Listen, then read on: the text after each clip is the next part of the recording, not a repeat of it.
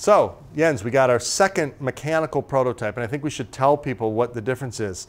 There's an electronic prototype, which is actually where you can see the electronics work, and then we have our mechanical teams who do the mechanical prototype, which is just what we call the case, they would call it. Yeah, soon we'll see the electronic one. That's the one where we work out all the electronic bugs, make sure all the parts work together. Menus, all that kind of jazz. Yeah, this is, for sizing and, getting the ergonomics all set and kind of honing in the look of it. This is a model, so, understand that a little bit of this might be a little shaky, but it's good enough for us to kind of figure out our form and function, how we're going to be using it. Right. So now you're demonstrating the whole flip concept. The idea is that the unit is more based on like a traditional E&G style viewfinder where you can look through and see a magnified image and then flip it up, and there are lots of times when that magnified thing is not what you want to see.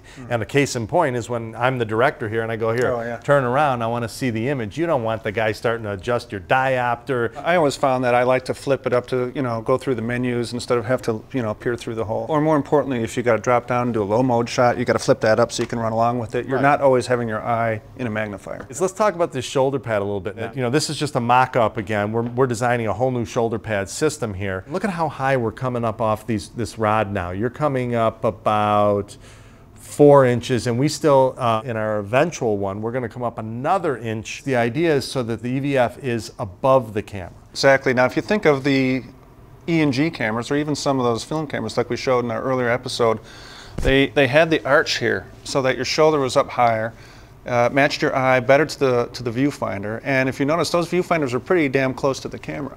Right. Which is probably the perfect place, because that way now my head is aiming pretty much straight forward. I'm not cocking my head like this to view it like might happen with other viewfinders. No, that's a huge problem. We call that dog tracking when we're designing this stuff. Well, when your body gets contorted, you're operating like this, that's or wrong. like this. What we're doing is we're trying to get it in the most comfortable, perfect position. Well, new change, let's turn around here and show them.